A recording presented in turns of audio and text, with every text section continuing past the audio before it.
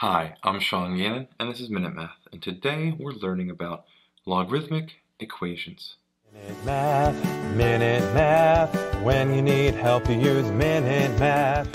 We're given this problem right here. Log base 9 of a negative 11x plus 2 is equal to log base 9 of x squared plus 30, and we need to solve this equation.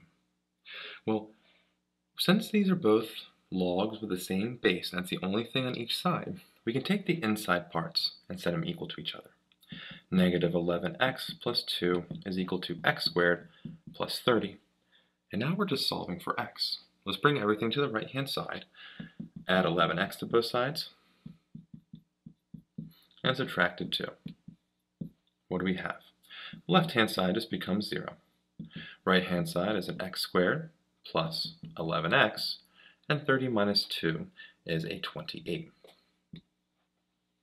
Well, this looks like we can factor it. So 0 equals, instead of our form here, what two numbers multiply to be 28, but add to be 11, and that's a 7 and a 4.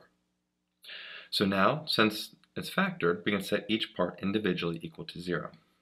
X plus 7, a better x than that, and x plus 4, but it's equal to 0.